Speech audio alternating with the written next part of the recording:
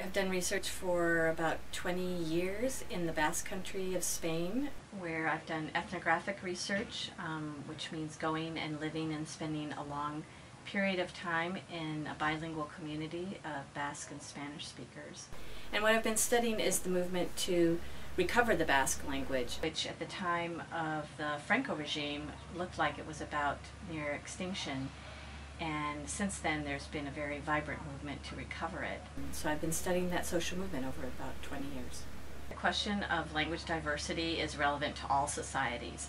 How do we want to think about equality between different linguistic communities? How do we want to think about the value of diverse languages in our society? These are questions that not only in Spain but all over the world we have to look at. So my research tries to give an understanding of what language means to people who speak languages that are not majority languages, but rather what we sometimes call small languages.